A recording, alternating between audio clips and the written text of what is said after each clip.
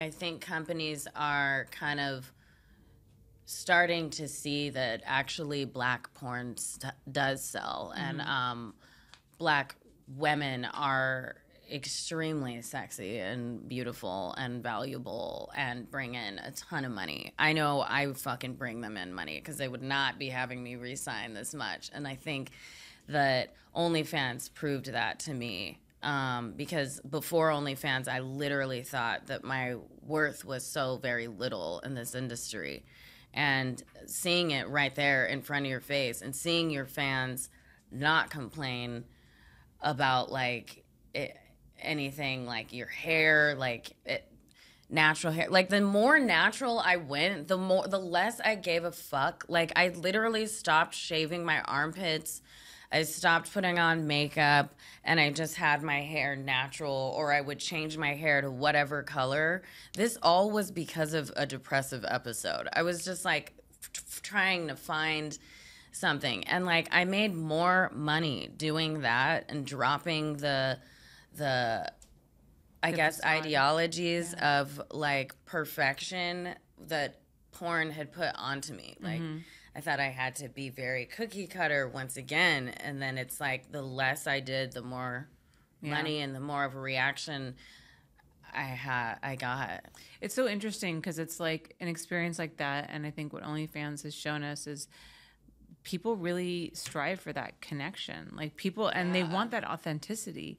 Like people love authenticity as much as the media and society tries to tell you that like you should look and you should be this way. Like truthfully, and I think one of the good things about social media has shown that people just love like authentic people. Like I look at your TikTok and like the ridiculous stuff that you put on there, and I could never like be like that. Like as just you are like you love to like make faces where like you like try to look ugly. I mean, you can't look ugly, but you try very hard, and like I can't do that because I'm way too vain. And but I'm just I look at that and I'm just like, what a free soul. You know, I just love it. Like I just love it. I love how authentic you are and like how silly you are. Like all of that is just feels so endearing because it, I don't know, it just makes you feel like you're just like, it's relatable, you know? Yeah, I think my fans really like that too. They know that I'm like an actual person, so I'm like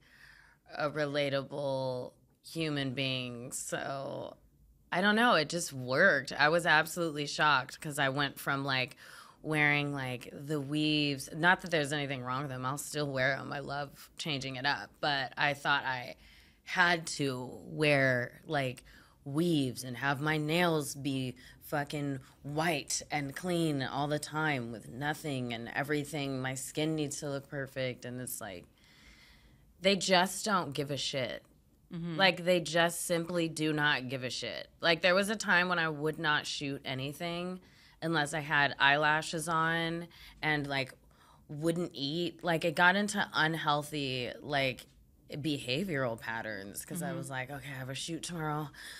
Okay, oh my God, I'm bloated. I look disgusting. And I'm like, it really like is all in your head and it's crazy. Especially I do like to see now, like you see more shapes and sizes in porn and they're not restricted to, not that BBW is restricting only. I think it's positive. But they're not like restricted to this. Like I'm not restricted to black scenes because that was a thing. Like there was, I was very much told to my face by several companies, like, oh, I wish we could shoot you more, but we like met our black girl quota. Like we only have 3 black girl scenes a month. Okay, so for them to have that is one thing. For them to say that to you, and it was like a couple. It was like at least 5 prominent like directors for companies said this to me, and like, man, it just like it beats you fucking down. Like the only, like I fully believe that I got popular because I was like the backup girl. I was always available. Being a speaker girl means you are always ready to go. You're always tested and you're gonna do a lot for maybe not like the highest rate. So that's why like you get booked more than other girls. And also they're beautiful, but like there's tactics here in play that I think like I wish I had known about, and that I think a lot more people are finding out about, that there's all these tactics, and it kind of takes, it doesn't necessarily take away from the glamour, but it just adds more of a chance and equals the playing field, and like helps eases the mind of the newer, like the newcomers that are like wondering why they don't get this and these other people might get that and this and that. There's like so much going on all the time. Hey guys, if you want to support my show, then you should think about joining my Patreon. At my Patreon, I offer all kinds of amazing perks in exchange for your financial support.